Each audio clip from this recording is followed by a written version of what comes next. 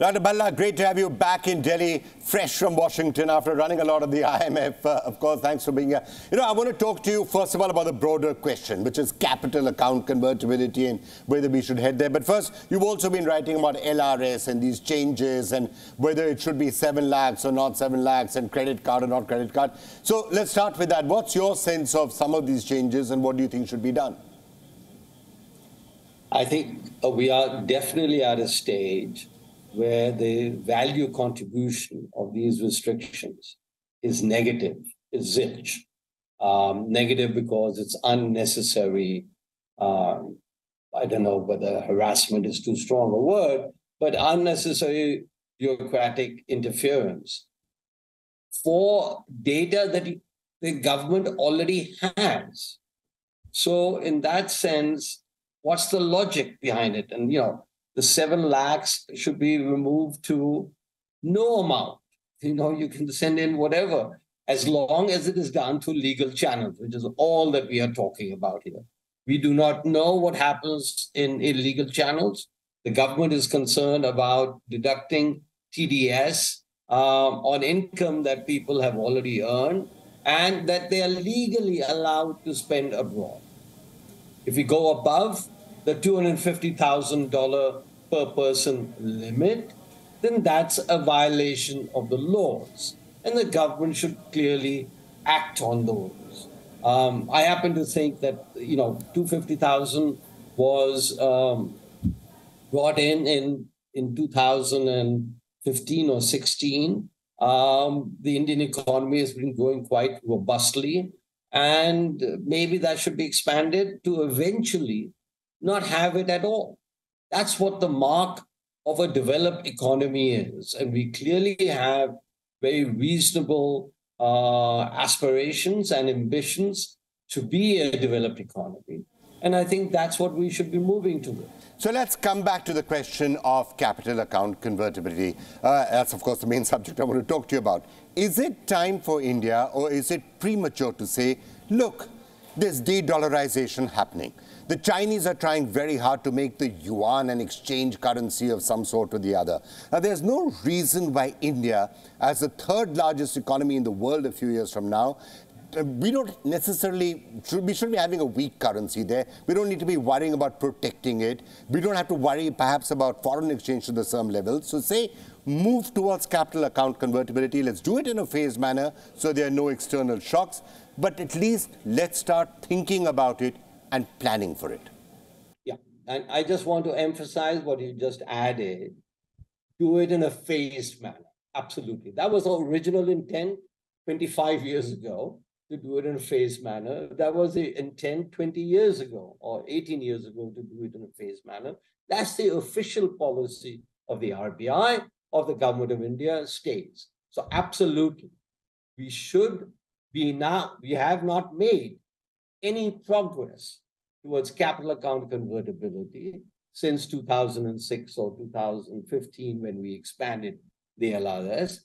And now we should move further in that direction to allow, so that maybe if you want me, I would say the target should be no more than a decade from now, possibly by the end of this decade, we should have full capital account convertibility. And the time to start is now. All right. So let's try and get the roadmap from you. Let's say we want to move towards capital account convertibility 10 years from now. I mean, remember, we've just overtaken Britain. 10 years from now, India could be double the size of the British economy. So we'll be right up there. So by that time, perhaps we should be thinking about capital account convertibility. I'm making it sooner, 2030. 2030, okay, even better. 7 years from now, we want to move towards capital account convertibility. Now, if that is what we are doing, then what are the policies we should be setting into place? Because obviously, in that situation, capital account convertibility, you're not going to be having LRS and $250,000 limits, or it means you can do anything. You can send billions of dollars abroad, get billions of dollars back inside, complete freeing up. That's what capital account convertibility would mean. What do we have to do from now? Some of it we've discussed. Now you're asking for a roadmap, and unfortunately, I'm not in a position to outline the roadmap. That's for the government to do. Okay, so your suggestion of a specific roadmap. Yeah. suggestions would make to the government. First, the very simple step of this credit card business, 7 lakh business, goes out of the window tomorrow. So it should have happened yesterday. So that's number one.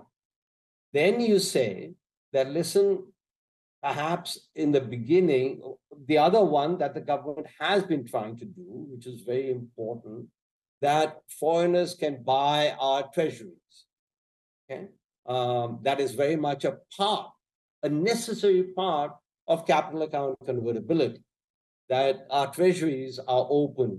China has opened it, and etc. And we will have to open our bond markets to foreigners. Okay? That's the second step. Hopefully that, and the government has explicitly talked about it. It was to come in last year or whatever, some suggestion. And so that should happen. I hope it will happen. Okay, what about Indians sending money abroad? What happens with that? I would phase it to, maybe increase it every year as a token right now, maybe 500,000 in a year or two, then 1 million, and then it's completely open up. Has to be done in a phased manner. But target is 2030, you'll be able to send out as much money as you would like. All right, Dr. Bhalla, the advantages of what you're saying are clear. You're saying recognize your skills, understand your skills, have confidence in yourself. But now, what are the risks? Because I'm sure if the government is looking at this entire discussion and saying, well, that's a nice idea, but there could be problems, there could be threats, there could be risks. So what are the risks? Okay. So what can go wrong? We've got $600 billion worth of reserves. Let me expand on that a little bit. What the country's exchange rate, or whether they have balance of payments problems, are measured by the ratio of reserves, of imports to reserves. How many months of imports does a country have? Months of imports in terms of reserves. Okay? India is amongst the top 5 countries in the world, excluding the oil companies. So, so I don't know what can go wrong, quite honestly, because let us see what we all agree on, okay, or what the risks are, to put it in your terms. What we all agree on is that everyone, hopefully even the opposition, that the Indian economy is quite robust, number one. Education has increased, though manifold, though I think we still have some distance to go on improving the quality of education. But human capital of the Indian economy is considerably better than it ever was. Okay. So growth, let's look at growth and human capital and investment. Our investment rates are in the mid-30s. Our human capital is good. And therefore, our growth rate is the best in the world. The best. Okay. So what can go wrong? You tell me. All right, Dr. Bhalla, you make a cogent argument. I think, look, I'm glad that this debate has at least started, because as India has to grow, if India has to become one of the most developed, one of the most prosperous nations in the world, which I think is everyone's aim, it's important to debate and discuss and have all of these conversations out there so that they can actually be debated. I'm sure there will be people who have a different point of view. We would love to hear those different points of view. Please send them to us. We would like to see what the benefits are, what the pros are, what the cons are. And it's only with that debate and that discussion that we will be making the correct policies and have the right steps to take the India story forward. Thanks, Dr. Bhalla, for joining us.